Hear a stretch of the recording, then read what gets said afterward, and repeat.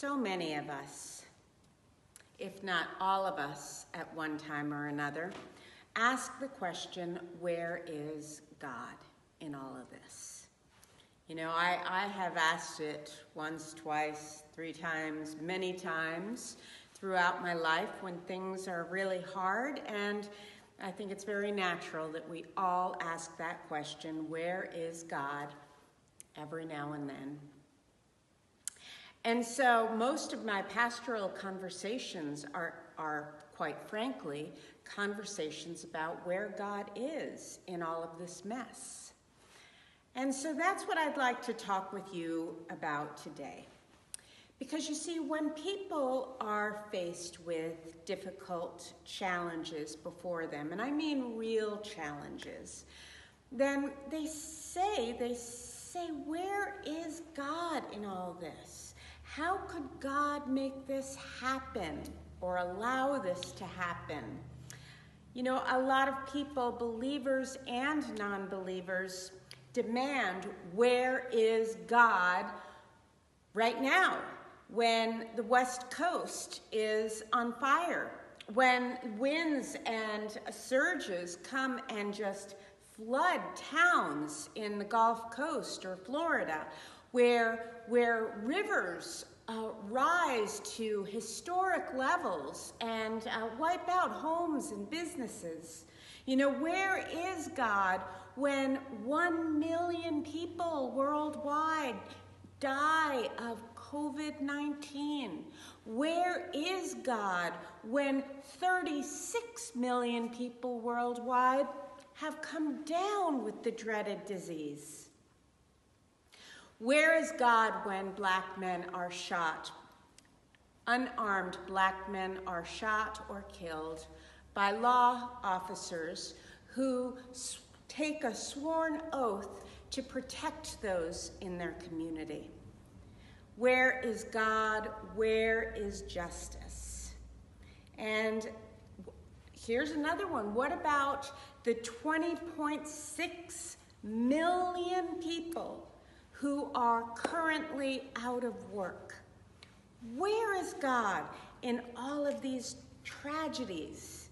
You know, many people insist that God allows these horrible things to happen.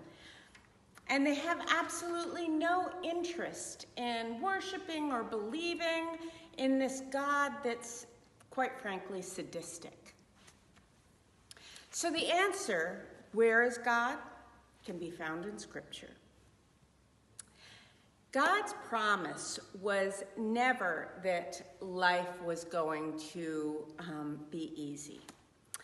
That the promise that we find in Scripture is that when it's our turn to face those challenges and confront the unfairness in our lives, no matter how hard it is that you'll be able to handle it. We'll be able to handle it. And we will be able to handle it because Scripture tells us that God is with us in all things. This higher power, whatever it is that you want to name, gives us strength when we need to find our way through the darkness. That's what Scripture tells us. And if you haven't noticed, in my prayers, when I pray for others, I always pray a similar thing. I always pray for whoever the person is facing a difficult challenge before them, whether it's an illness or you know, whatever it is. I always pray that person feels and that person experiences God's presence, and that they know that no matter what circumstance they are facing, that they are never, ever alone. And even though sometimes we do feel abandoned, just because we feel abandoned doesn't mean that we are. God is always with us. So there is a A favorite author of mine, Rabbi Harold Kushner. You might know him with his work. He wrote a book called When Bad Things Happen to Good People. And what he points out is in the verse, though I walk through the valley of the shadow of death, I will fear no evil, for thou art with me. He makes the point, Rabbi Kushner makes the point, that the psalmist is not saying, I will fear no evil because evil only happens to people who deserve it. That's not what this verse says. The author of this psalm is saying that the world can be scary. It can be out of control. But however you feel the world is, it doesn't scare me, is what the author of Psalm 23 is trying to get across. No matter how frightening, no matter how terrible the things that we face, the psalmist says, it doesn't scare me. And the reason why the psalmist is not afraid when the world is crumbling down around them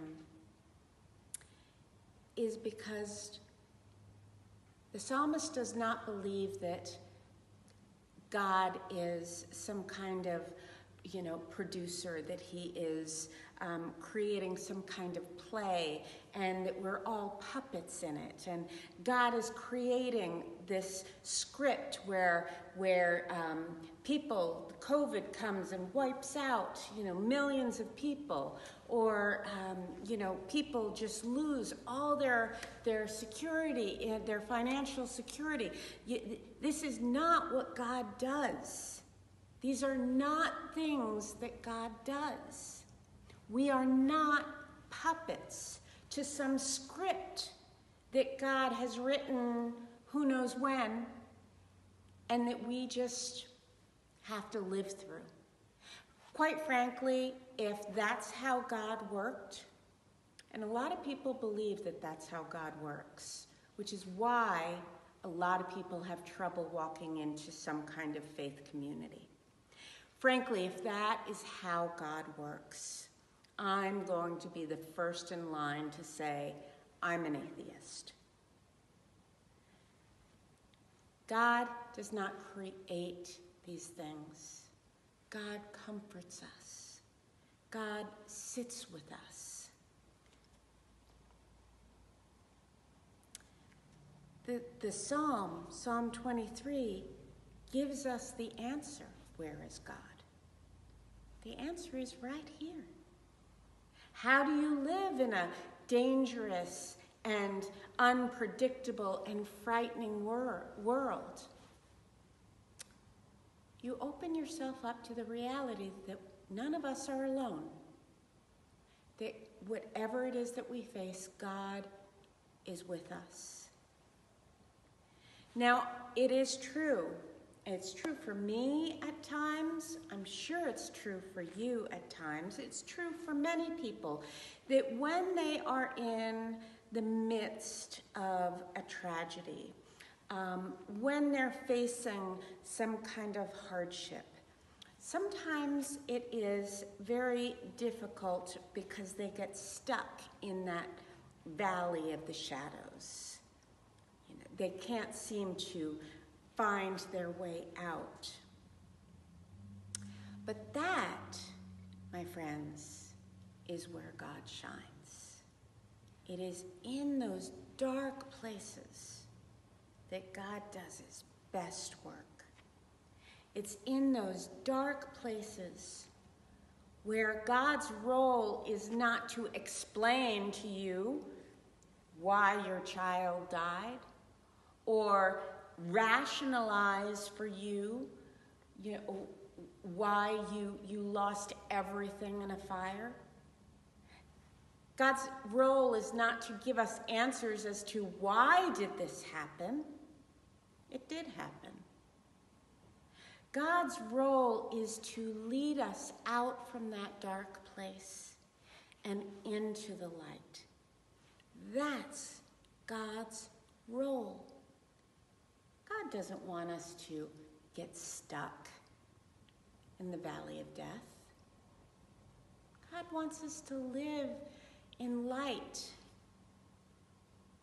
No matter what is happening to us or around us, we can still experience joy. I shared with you the book from the Dalai Lama and Desmond Tutu about experiencing joy even in the most horrific times. The way I like to think about it is living in the light, even when darkness is all around us. I want to tell you, because this is something I am certain of. In this crazy, in this unpredictable, in this frightening world that we are in the midst of,